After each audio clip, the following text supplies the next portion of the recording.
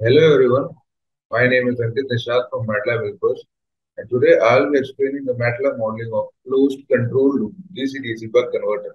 Let's start.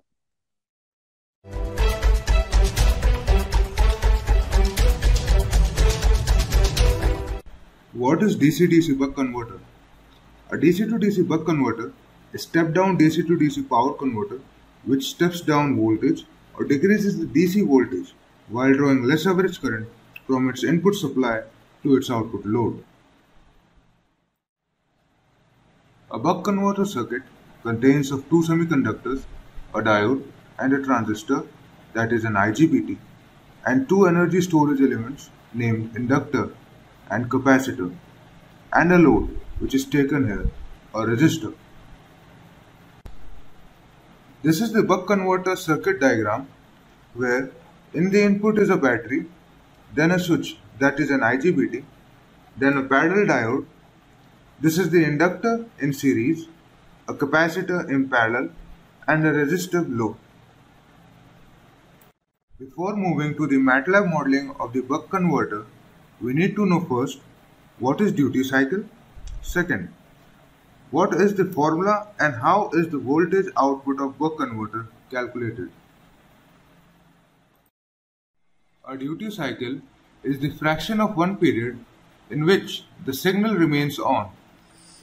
Duty cycle is commonly expressed as a percentage or a ratio. Here, D is equal to T on divided by T into 100. T on is the pulse on time, T is the total period of time.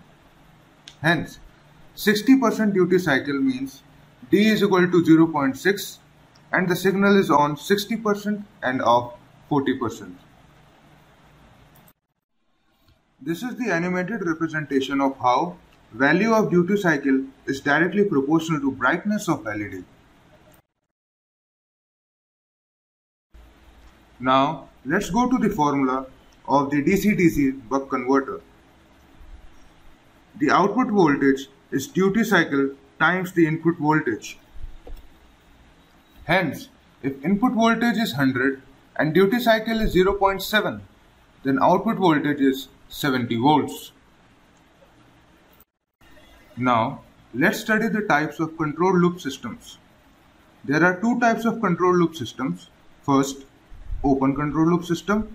Second, closed control loop system. Open loop system is a non-feedback system and a type of continuous control system in which the output has no effect on the control action of the input signal. A closed loop control system is an electronic device that automatically regulates a system to maintain a desired state or set point without human interaction.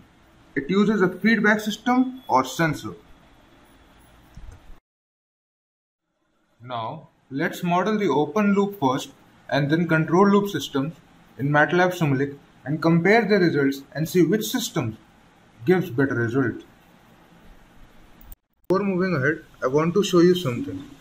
For the last 28 days, roughly 7.7% of viewers have subscribed to our channel based on our YouTube statistics. If you have not subscribed to our channel yet, we request you to subscribe now. Let us jump back to our video. Take a DC voltage source, an IGBT switch, a diode, an inductor, a capacitor, a resistor, a voltage measurement, a scope, a power GUI, and a pulse generator. Make the connection same as the buck converter circuit diagram.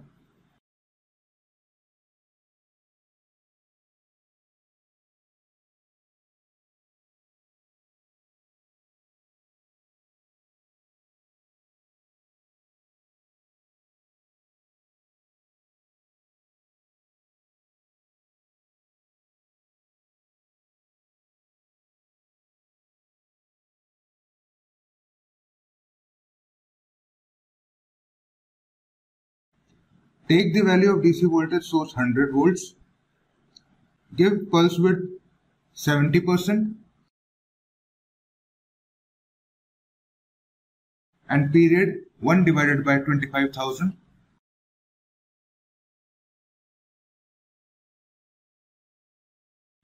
Take the value of the inductor 30 e to the power minus 3.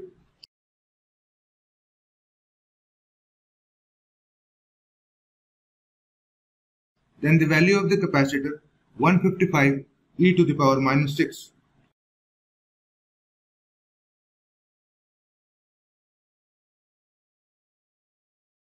Resistance 1 ohm. Then set the stop time 1 second. And then run the model and check the results.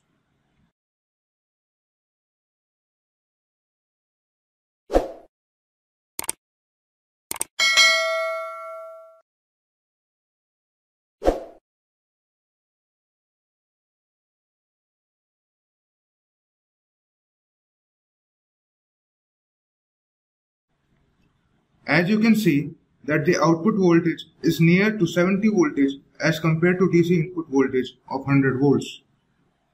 Now let's see the same model with same parameters in closed control loop buck converter. Before that, let's study about the PID controlling unit used in control loop system.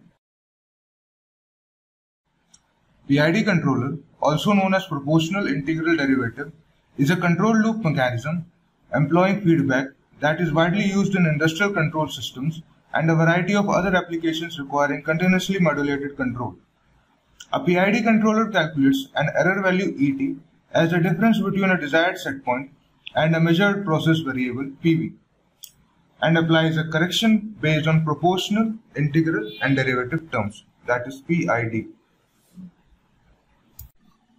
Take a sum, a constant, a PID controller,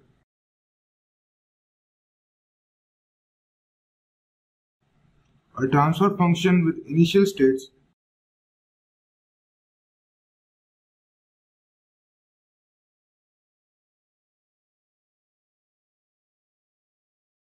a scope,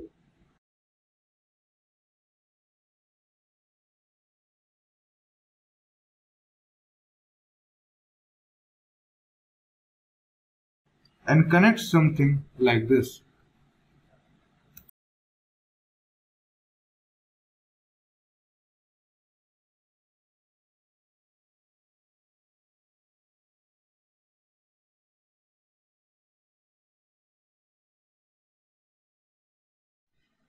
Take the transfer function of buck converter and put the values of resistor, capacitor and inductor and make a transfer function.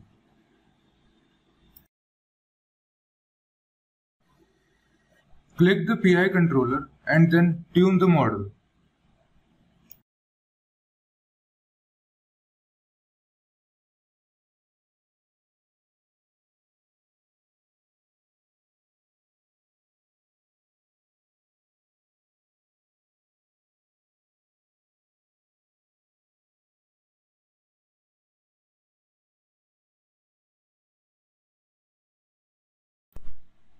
Copy the PI controller in the buck converter closed loop model. Take a sum, then take a constant of 70 volts,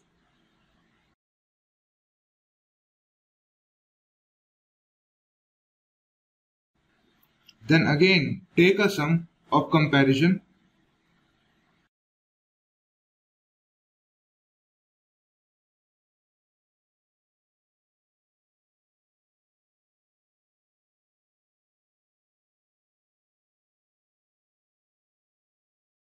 and compare it with repeating sequence.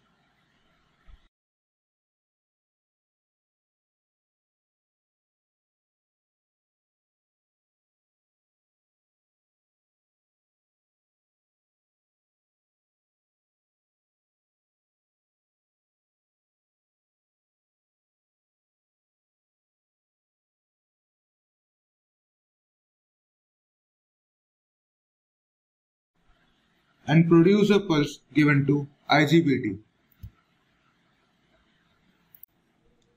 Run the model and check the result where the voltage is coming very close to 70 volts.